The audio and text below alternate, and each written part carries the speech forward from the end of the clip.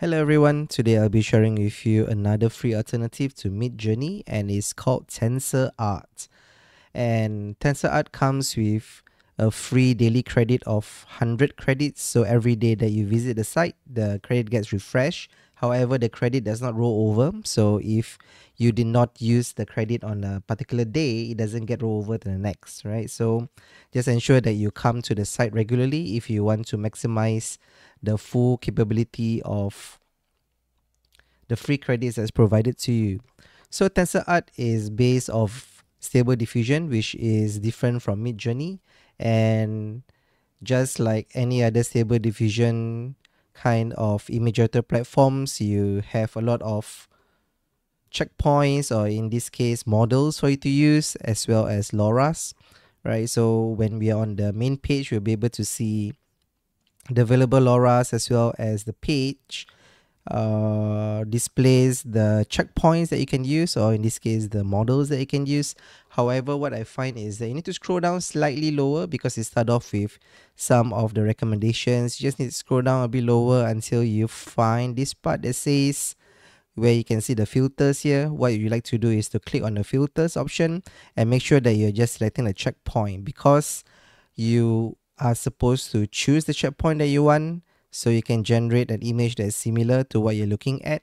If not, then you'll be looking at both LoRa's and checkpoint, right? But an alternative is also for you just straight away to go to the workspace. This is where you can start creating the image, but by looking for the checkpoint and selecting a base checkpoint or a base image model that you want to use, you'll be able to see some examples or some samples that's been created by other users that you can use and try it out on your own. So let's say, for example, here I'm using the Duck H V1, and I'm going to click on that. So I'll be able to see some of the sample styles of artworks that I have here, as well as some of the other users generated art. And you can see it's pretty interesting. As you scroll further, you're gonna get something that you might like as a starting point. So for example, if this particular art is something that you want to try out, you can just hover over it, you can click on it, or you can straight away click on the remix button that appears. So once you click on it, you'll be able to see what are the checkpoints as well as the LoRa's that is being used, as well as the settings. And you can copy that, or you can just click on the remix button, and what it does is it copies exactly all the parameters and settings that was used to create a particular image, including the prompts, the negative prompts, as well as the various other settings, right?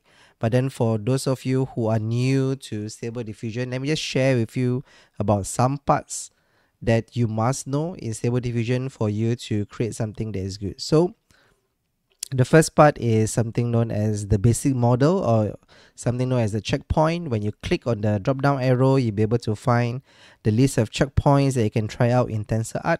So there is a lot of checkpoints here, and with different styles. So depending on the art style that you want, you'll be able to choose a style that is closest to the kind of artwork that you want to create. So that is for the checkpoint. Next is we have LoRa. So LoRa's, think about it like a fine-tuning of the checkpoint. So when you've selected a checkpoint that you want, next you're going to choose the LoRa that might go with it. And the LoRa's, we always try to find a LoRa's that is close to the base model that we're using. For example, if you are using a base model that is an anime, then you try to find a LoRa that is more cartoonish and anime-ish.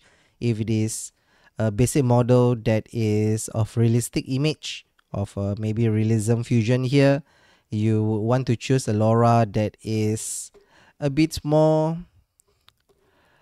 realistic as well. So what you can do is when you're doing these generations, be able to add a number of LoRa's together. So in a sample that we just chose just now, we have our basic model, and we have 4 different LoRa's that is used to fine tune or to tune the image to the way that you like. Again, everything is a trial and error, so it's really up to you to explore and find which kind of pixel models as combined with the LoRa's will make an image that you really like. You can also remove the LoRa's if you don't want to. So because we just copied a prompt settings based on the image that we saw just now, so we also have the prompts here and the negative prompt. So unlike Midjourney, Stable Diffusion models require the negative prompt. So negative prompt helps to guide the AI to do, or so the negative prompts will help to guide the AI to remove all the parts that might not look so good. It won't be 100% accurate, but as much as possible, you try to include the negative prompts so that the AI would use it as much as possible. And next, we have the aspect ratio. So depending on the size and ratio that you want, so if you want a square, you can just click on the 1 1. So the landscape 3 2, portrait as well, or and you can click on custom. For example, 1024 by 1024 is going to be a square, so I'm going to put this to 7 to 8 or whatever number that you want to. Maybe I'm just going to put this at 720. For sampling method is a way in how the AI uses the algorithm based on the sampling method to generate the image. So in Tensor.art, we have a few sampling methods.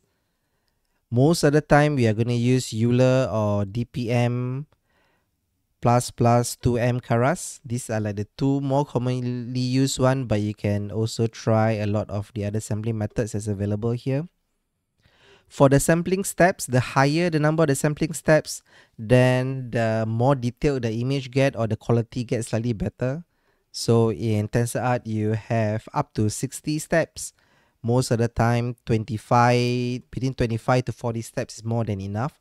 For the CFG scale, this will determine how closely the AI will try to generate an art based on the prompt that you provide. So the higher this value, then the close, as they will try to generate something that's as close as possible to your prompt. But if this is lower, then it has a bit more creative freedom. Most of the time for this CFG scale, we try to put between 12 to 20. I'm just going to put the midpoint here. The max is 30 for Tensor.art. I'm just going to put a midpoint of 15, right? So it will try to follow the prompt as well as have some creativity to add on its own elements and style and feel. For the seed, we are just going to leave it for empty unless you know the seed number. So a random seed means that each time you generate the AI image, it's going to look slightly different. So it's just going to randomize it each time it generates the AI.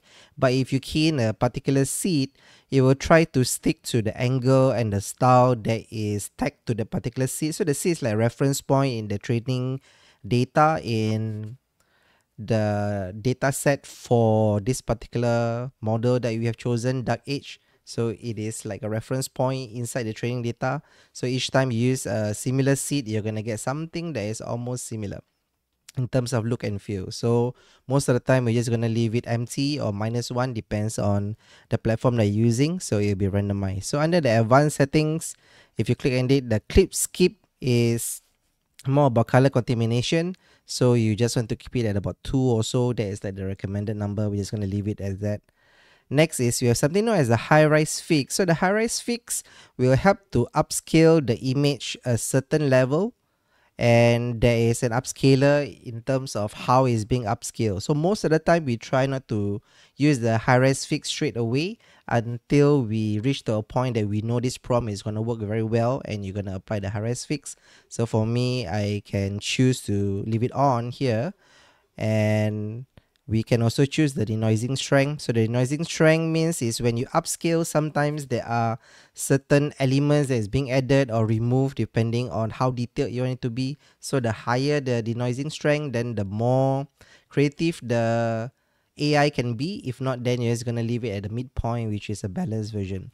And a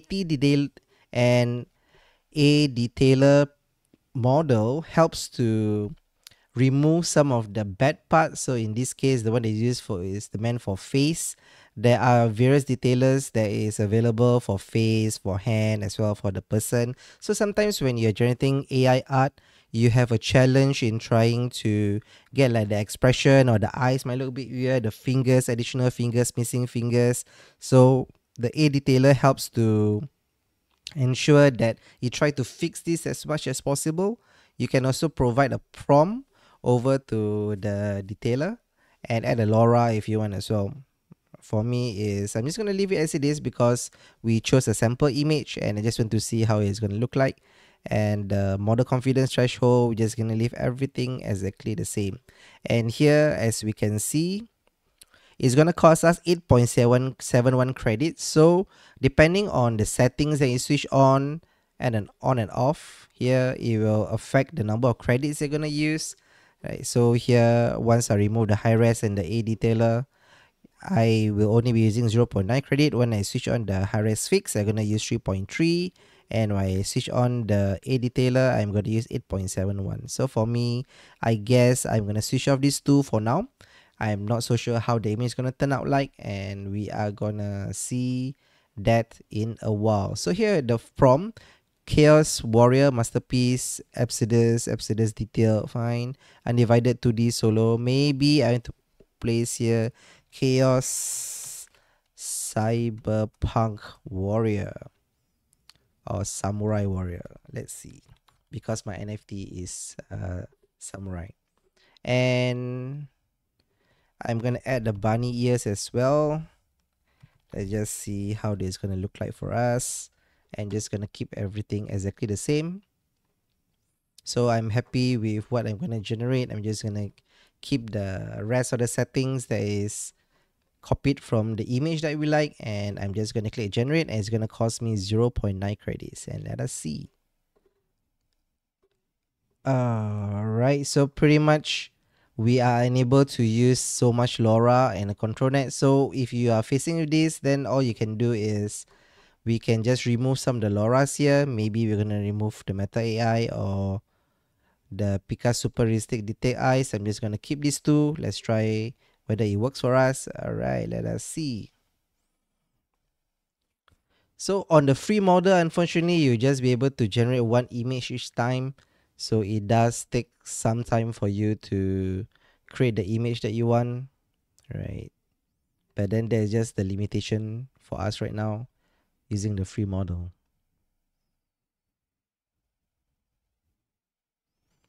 Taking a while to generate. Most of the time, if you are on a free model, your speed might be a bit throttled, and this is the image that we are getting. Interesting. So they did get the bunny ears right, and samurai, and they have like this particular armor. Quite interesting look. So without the other options that's available to us, I guess it looks slightly different. Not so sure whether I apply the high res fix, whether this is gonna fix anything. Let me just try that and generate. And again, no, it doesn't allow us. So as you can see, we selected an image that is meant or created for, so as you can see, we selected an image that is created by a pro user. So quite a number of the settings you are unable to use just as how we want. And if there is one way for us to create an image inside of Tensor.art. So I'm just going to close here first. Right, and this is the original image that we try to sample from, but quite a number of these things we are unable to apply because we are on the free version.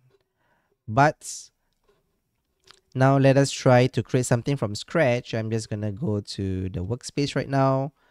This is back to where we are. I'm just gonna remove all the original settings that we do have, and I am gonna use the images as well as the prompts that I have.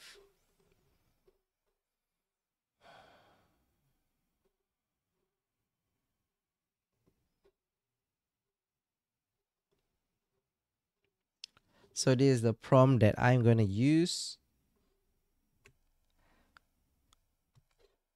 That is based off my own NFTs, which look like this. Hang on.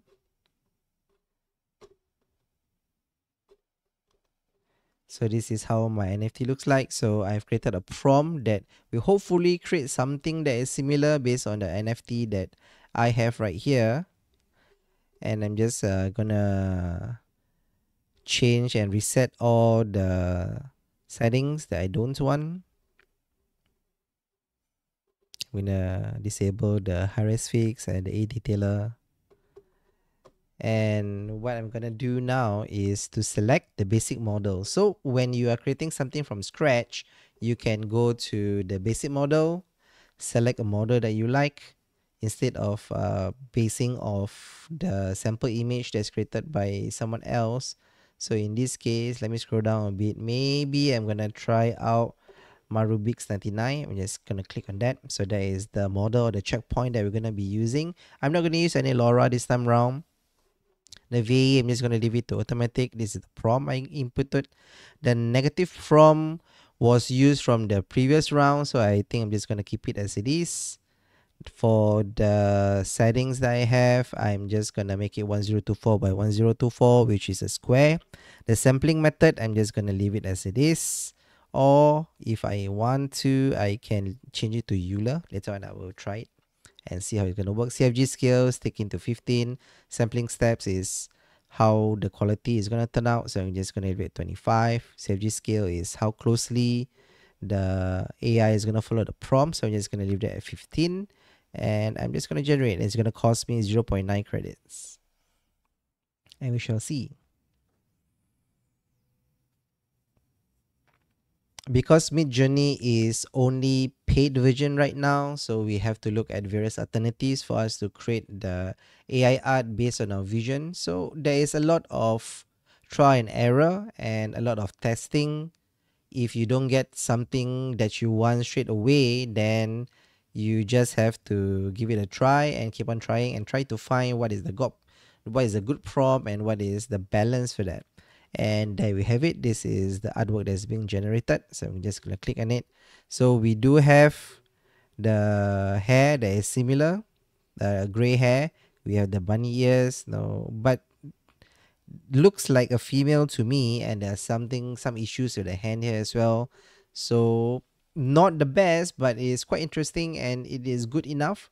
I mean, like, this is like an artwork that can be created by someone that is still trying out drawing and artist, so it's pretty decent.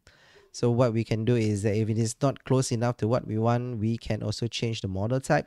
So that's always the first thing when you look at. Maybe I'm gonna try lucid dream realistic instead. I'm just gonna click on that, and I'm gonna change here. The word male is already here, so hopefully we're gonna generate a male. Because we can only generate one image at a time, so we are a bit crippled in terms of the variation that we can see each time around. So I'll try not to change too much of the settings. So I'm just gonna keep it as it is right now. The only thing I changed was the model type or the checkpoint, and I'm just gonna generate again, which is costing me 0.9 credits.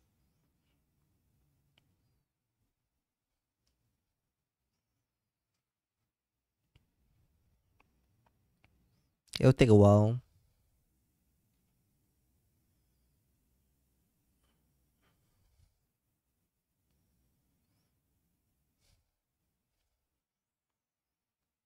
All right, so now we have a 3D looking version of our samurai here. So we do have that white silver short hair. It is a male, and we have a very nice samurai armor in red color, and we do have the bunny ears up here as well. So I find that this is quite interesting in terms of the art standpoint, and the hands are not the best, but it's not bad either. We can see the 1 2 3 4 fingers here, as well as the thumb.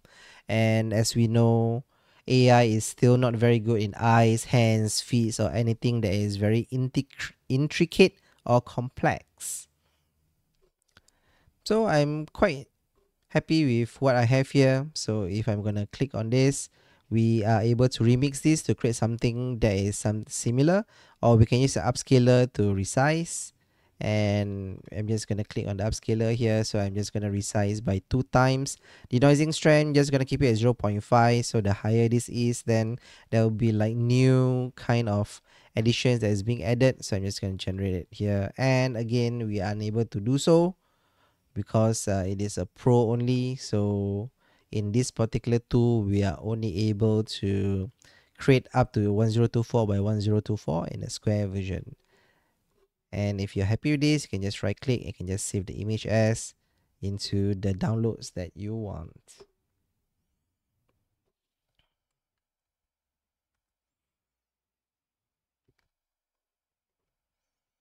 Yep, and it has been downloaded. So that is the second way that we can create an image in Tensor.art. So the first is for us to find a model and find an image that's created by someone else, and we try to copy their style. Next is for us to just click on the workspace and create everything from scratch, just like how we did just now. The third way that we can use Tensor.art is for us to use image to image. And in this case, we can go back to the workspace and just clear everything that we have here, right? I'm sorry, we actually have a generation count at the bottom. So maximum we can do is 2. We can change the generation count to 2 right at the bottom here. For this particular sample, I'm just going to use exactly the same model, which is Lucid Dreams. Not going to add any LoRa. Going to keep the FVA to automatic. The prompt I'm going to keep the same, but the difference is that I am going to try out the image to image option. So what does the image to image option does for us is you can provide the AI with a base image of what you want to generate or something that you like. What you can do is I'm going to use the NFTs that I have. I'm just going to click it and drag it into this particular box. So the denoising strength is the higher it is, then the more creative it can get, but still be able to maintain. So if this is at 0, that means there is the generation image is going to be almost the same as this, but I want to have some creative freedom, so I'm going to increase this to about 0.75 and see how it's going to turn out like. The rest of the settings, I'm happy with a square, sampling steps 25, CG scale 15, and clip skip is the same at 2. And I've already changed the generation count to 2 instead of 1, so we can see a bit more variety. So it's going to cost me 1.8 credits each time. And I'm just going to generate this and let us see what kind of artwork we are going to get.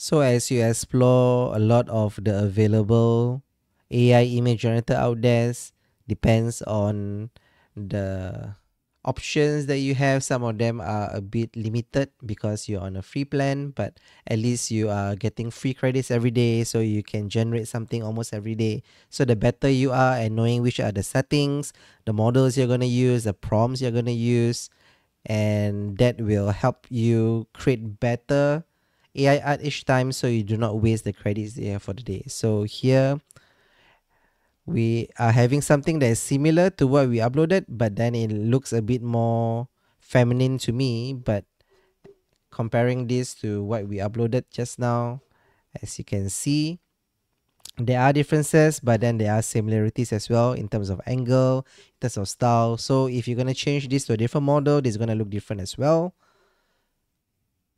Let us look at the second generated image. All right, this is looking slightly different.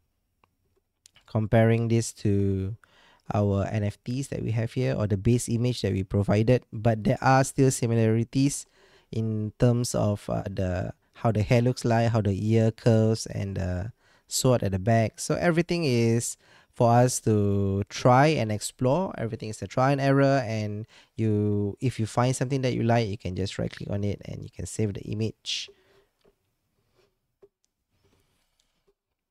So there's one way. That's that so that's the third way in how we can generate AI art inside of Tensor.art. The one last option is I'm just gonna change the model to something different. Maybe I'm gonna change it to an anime god XL, and I'm gonna keep everything else the same, and I'm gonna generate it one more time.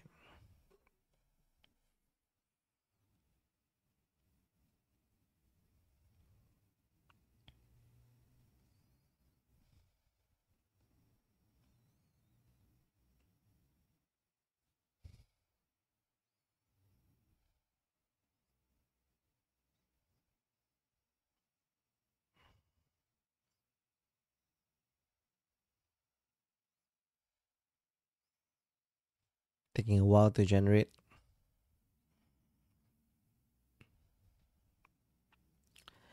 And using a different model, the generated image looks a bit more anime-ish, but it still keeps the kind of look and feel, the angle, the shape, right? And here as well.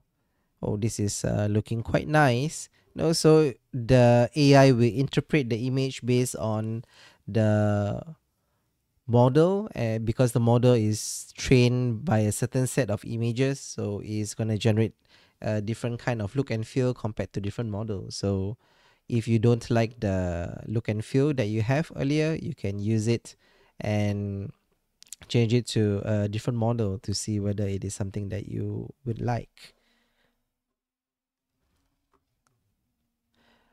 Last but not least, I'm gonna share something else which is known for the which is known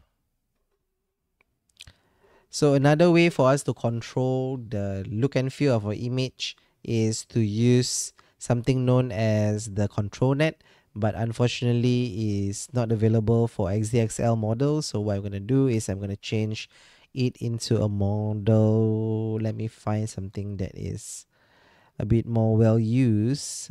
Let me see. Perhaps I will just use Lucid Dream Realistic, and I'm going to add a control net. So a control net will allow us to further fine tune in terms of the look and feel, the angle, and how the image is going to be generated.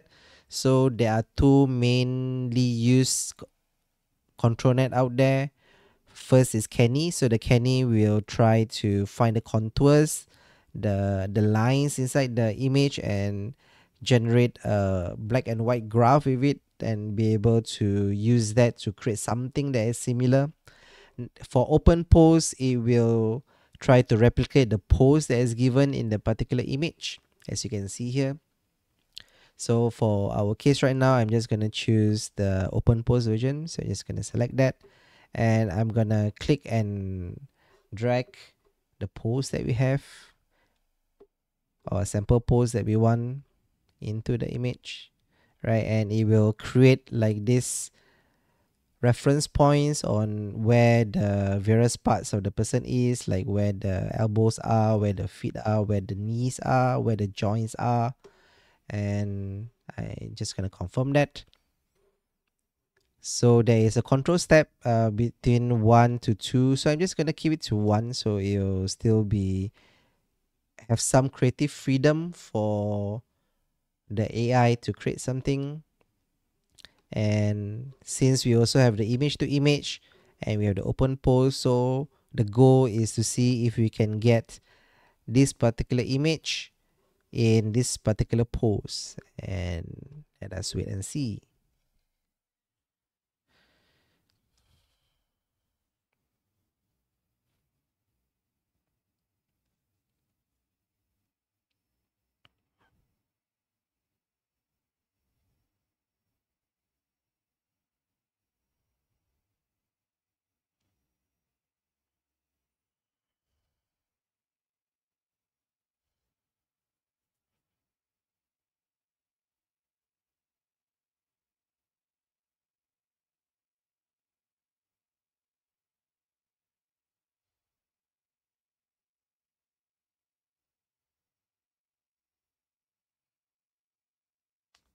And unfortunately, we are unable to get it to follow the pose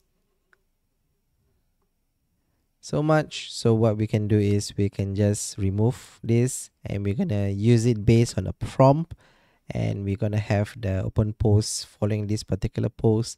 And let's try generating it again. So once you have an image to image, it will try to first use the image that is provided as the base, and sometimes the open pose doesn't really work well.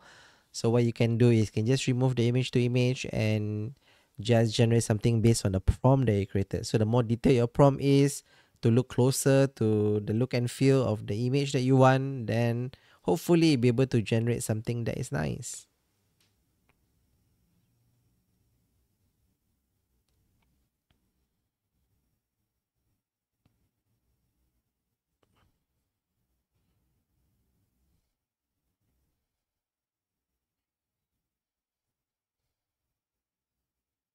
Taking a while to generate. And let us see. All right. Not really the best in terms of generation, and I will explain why in a while. As you can see, it tried to follow the pose, but a lot of the limbs are a bit off and such. That is because it's a very complex pose. If we're gonna click on it, as you can see, it is holding a sword in this manner. So one of the challenges that AI face, not only for Tensor.art but almost any other AI that is based on Stable Diffusion, even in Midjourney, they have challenges with complex poses, and in this case when it's holding things and such, so the image editor will get confused in what's the best way to generate this, right? Because it's not a very common pose, and that is why it's having some challenges. But as you can tell, it's trying to keep to the angle that you have and the angle of the hands as well. But then we have some other issues with generation elsewhere. But as you can see, it tries its best, and you're never gonna get it right at the same time. So you can also change some of the settings that you have here, and hopefully it will make your image better. So everything is really a try and error. At the point that AI is right now, it is a lot of try and error. There is no one click button for you to get something that's nice, unless of course you copy a generation that is created by someone else. And that is why sites like this are good, because you don't need to start everything from scratch, since you can use an image that's created by someone else and remix it to create something more unique that is of your own, or at least figure out how the image was created, which model is used, what LoRa's is used, and what kind of parameters we use as well. And there you have it. Those are the three ways for us to generate an image inside Tensor.art. And once again, because it gives us 100 credit on a daily basis, and I've already used up to 10 credit over here. And have to say, the art that I've gotten so far, it is pretty nice. So yep, quite happy with the results that I get. Of course, we can be better,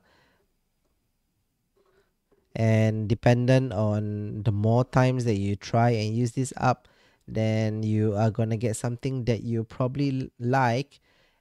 So give it a try, and try to come back on a daily basis for you to fully utilize the 100 credit that's given to you every day, so the credit does not roll over. I look forward to seeing your AI generated art in our AI forums, and till next time, bye bye.